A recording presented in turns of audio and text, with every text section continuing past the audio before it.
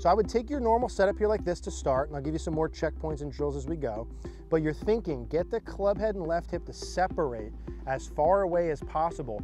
What that does, think about a slingshot, how that works. You pull that back, it creates all that power, and then boom, you let it go. It's the same way here, the club head and left hip, by pulling them apart, you create this separation that once you let it go, the club head catapults off there. You create all of this effortless speed. And that's what I want you guys to have. I want to gain distance. I want the ball to fly off the club head without it feeling so hard. I want to talk to you today about Live View Golf. Now, you guys hear me say all the time that you need feedback when you're practicing. You need to know if you're actually doing what you're trying to do. And the best way to give yourself feedback ultimately is video. And not only is video the best way to give yourself feedback, but being able to see yourself simultaneously as you're doing a movement is the best form of video feedback. It's the best way I've seen to make changes in your swing and be able to correlate the differences between your feels and your reels. Live View is super easy to use and set up. Simply set it up behind or in front of you. You connect it with your iPad or phone, pop that on the ground. You can actually do your practice, see yourself as you're doing it, the best way to expedite your process. I encourage you guys to check out Live View Golf. We'll put a link in the description down below with a coupon code. Hey guys, Eric here out at the beautiful Don Law Golf Club at Osprey Point Golf Club in beautiful Boca Raton, Florida. Now in today's video, we're going to talk about the slingshot swing, how you can create effortless power. There's two huge checkpoints I see in all swings that create effortless power, and there's two things you don't want to do if you're really trying to force your power. We're going to dig into that. I'll show you how to train that. If you guys do like this video, do us a favor, click that gray thumbs up button down below. It really helps us out, spread our videos so we can help more people. I would really appreciate that. Click the subscribe button if you haven't already. Also leave a comment down below. Would love to keep the conversation going. I also want you guys to check out CogornoGolf.com. Part of our mission is to help as many golfers as we can this year play better. And the things we need to do to be able to do that is see your golf swing. I say it all the time. These YouTube videos help, but to get beyond this, I really want to see your swing so we can create a specific plan for you. I'm talking about identifying priorities, specific drills to do, what exactly to feel, what to expect along the way, how many reps to do, what days a week, as detail-oriented as you want. It's a fraction of the cost of our in-person lessons, and better yet, you have us the whole way. We're there 24/7. Ask as many questions as you want. We're here to guide you. Really want to help you take your game to the next level. Would love to see you at CogornoGolf.com. We'll put that down below. So the slingshot swing method, right, and how we can create effortless power, this really came about probably a year or so ago. I was talking to one of our good friends, one of our Cogorno coaches, JT Thomas, about a key concept. We were talking about creating a training aid at the time, but one key concept of what we see in golf swings that create power effortlessly. Never looks like they're forcing the club. And here's what he said to me, and I love this, and I went back and I've been looking at it, and I see it all the time. He said, Eric, think about during your downswing and watch these players, and how could we coach someone to get the club head and the left hip, so reference those 2 points, club head and left hip, as far away from each other as humanly possible during the downswing. Okay, so if you take a club out with me, or just hold something out here with me, and just take a normal setup and get the club back to about parallel to the ground. So now I've got the club head here, I got my left hip. Imagine there was like a string line, okay, attached, this is what we were talking about, on my left hip to the club head.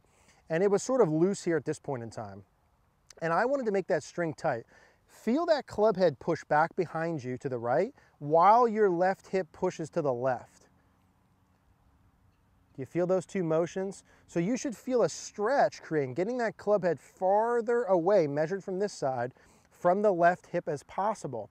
And we talked about that, and I went back and watched swing after swing after swing after swing. I said, son of a gun, he's exactly right. The swings that appeared the most effortless versus the swings that felt like the guys, maybe they had power, gals had power, but it was really forced and took a lot of effort.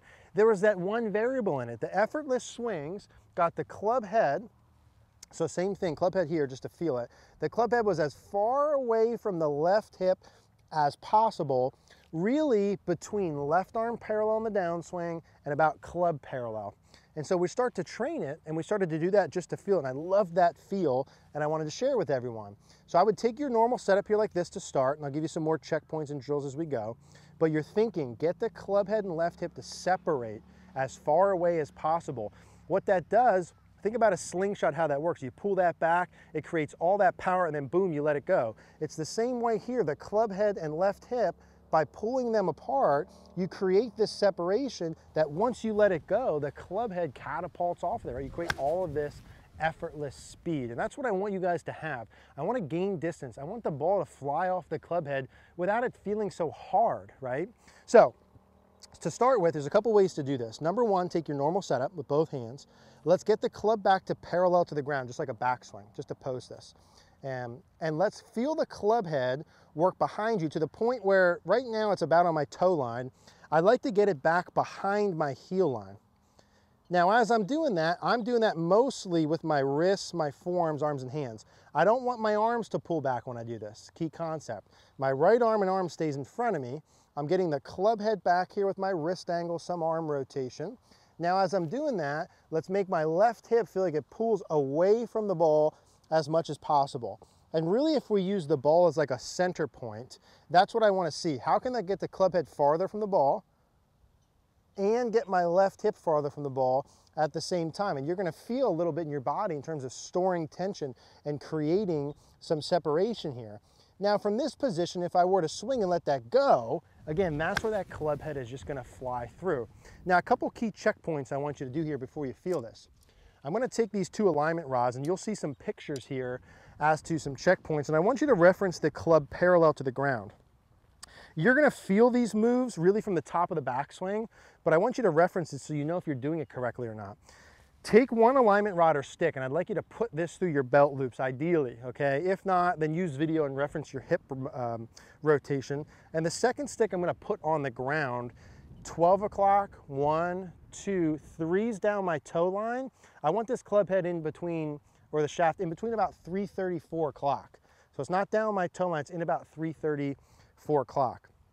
Now, what you'll see with these players is when they get down to club last parallel, the club head is in just inside their hands at about 3:30. At that same position, that stick is over there. It's not straight down at 9 o'clock. That stick is well to the left between 7 and 8 o'clock. And that's really the differential there, that like V you want to create between the shaft and your hip line, where most players that I see, the shaft and the hip line point in the same direction.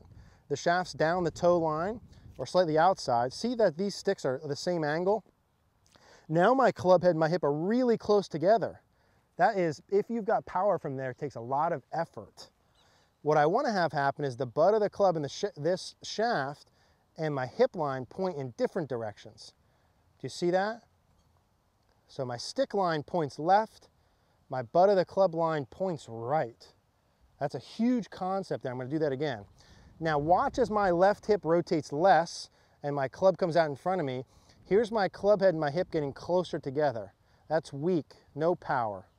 Here's power, farther apart, boom. So the first thing we like to do when we train this is you to learn how to get the club over 3:30 while getting this stick on the ground over, again, here's 12 o'clock, 11, 10, 9, 8, 7. So somewhere between 8 and 7 o'clock, if you guys are sticking with me with the clock here, that's where I want your hip to get to. That's how you would train this, create the separation, create the slingshot.